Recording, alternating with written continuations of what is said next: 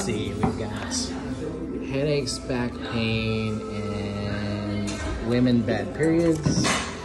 We've got digestion. We've got lower back, sciatic, elbows, neck from using the manual staple gun, high blood pressure, seizures. The only thing the doctors can do is medicines, sleep apnea. Can chiropractic help ADHD? Sinus problems, fatigue,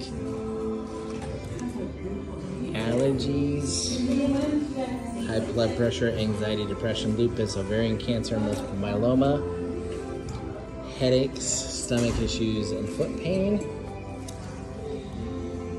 mental health, migraines, IBS, and Crohn's disease, migraines, scoliosis, heart problems, back pain, allergies,